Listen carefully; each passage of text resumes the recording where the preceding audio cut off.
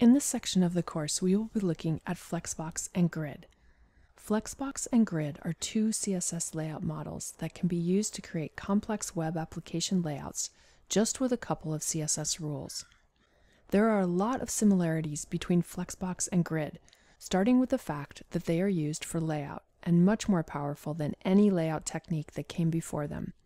They can stretch and shrink, they can center things, they can reorder things, they can align things. There are plenty of layout situations in which you could use either one to do what we need to do, and plenty of situations where one is more suited over the other. We will be getting into working with both of these great layout techniques, but here's a quick overview of each one. The key feature of the Flexbox model is that it adjusts the layout of your web page automatically based on the size of your content. If one of your items has a bigger size, then the entire layout would flex to accommodate the different sizes of the child elements. The flexibility of the Flexbox model allows you to distribute unused space between elements that are vertically or horizontally aligned.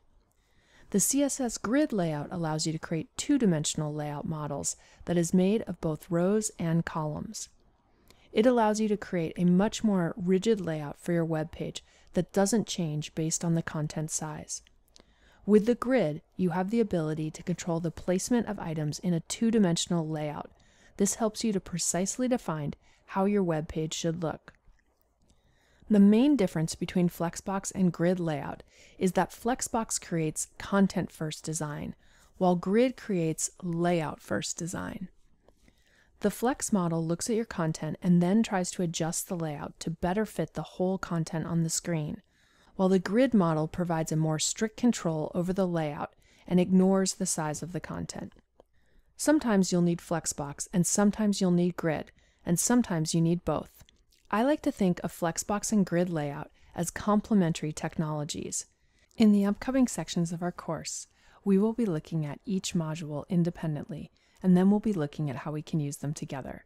I think you're going to really enjoy learning about Flexbox and Grid, since it opens up a whole new wide range of layout in regards to building websites.